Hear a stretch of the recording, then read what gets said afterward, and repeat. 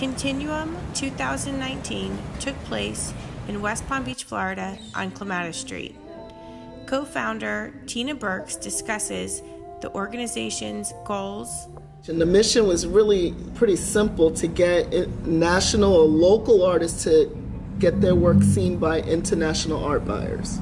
That was the goal. It's all about showing people that art can be viewed different ways, in very interesting ways, but not all the same. So we have events that kind of trigger every different person that can come in here. We have price points that are, collectors' price points, and then we have some, I just need something for a gift price points, and we have a marketplace for that. So we drive different people to come here for different reasons. It's called UFO paper, and you actually take a straw and you blow it. Honored and very happy to be included in such a wonderful show because there are some really great artists. We drive different people to come here for different reasons.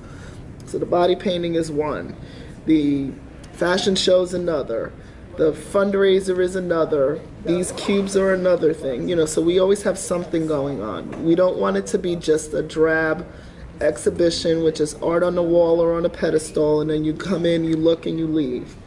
You know what I mean? It should, something should capture someone's eye and hopefully their pocket in the long run.